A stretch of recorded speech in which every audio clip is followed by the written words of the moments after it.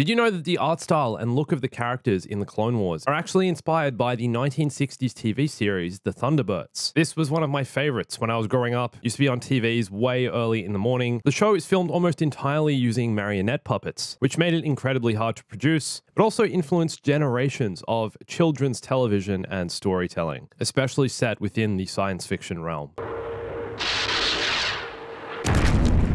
Intercept 1, this is Target 1. Direct hit. Really good show, would recommend. It's so cool hearing from George and Dave themselves that this show inspired the Clone Wars in some way. You come up here and put a harebrained scheme that stands 1,000,000 to 1 chance of success and expect me to jump for joy. 1,000,000 to 1 chance is better than no chance at all.